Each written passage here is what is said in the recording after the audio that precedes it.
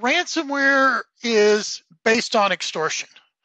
So there are basically three models out there that are trying to do that old extortion racket where, you know, you got to pay me or something bad will happen. And the first thing they want to do is DDoS extortion, you know, pay me or I'm going to take your site offline.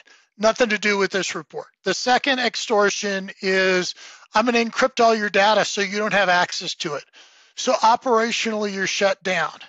And this is a hard one because, you know, I talk about the flash to bang. And if you've never heard of that, if you see a lightning strike every 5 seconds, you count.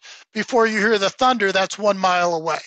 So, you know, that flash to bang, if you lose credit cards, it could be 6 months. If you get hit by all your data is locked up and you're operationally shut down, you are immediately in crisis mode and it's public. And then the last thing is they're holding your data hostage. They're stealing the data and saying, you know, we'll sell it back to you. And so as we think about this, these are traditionally, we think about, you know, somebody coming in, spreading throughout the network, exfilling data, and it's all been through, you know, hacking the people, you know, coming in through social engineering software. And this year we saw a shift to 0 days.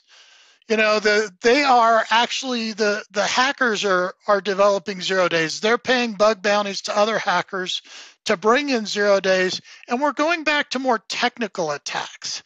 You know, you think about things like go anywhere and move it. You know, these are not trying to break in.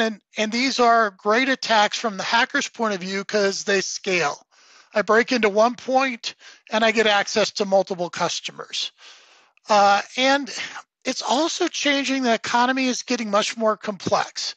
You know, I may be a hacker that just gets initial access. Somebody else may be a hacker that, you know, does actual ransomware. Somebody else may do the data exfil.